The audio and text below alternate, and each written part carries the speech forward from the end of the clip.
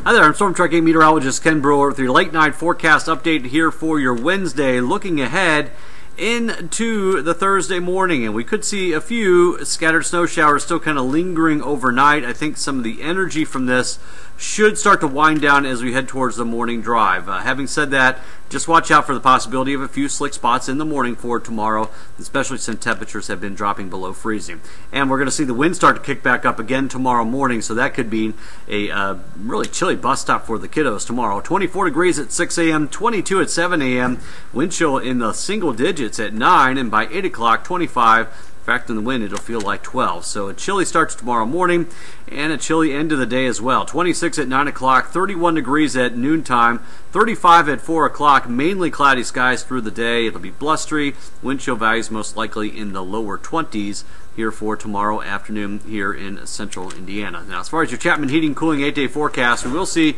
some improvement on Friday with a little bit more sunshine. 42 expected for a high. 47 on Saturday. Still looks like probably the nicer of the two weekend days, even if we don't even see precipitation on Sunday. We do have a slight chance for a wintry mix on Sunday.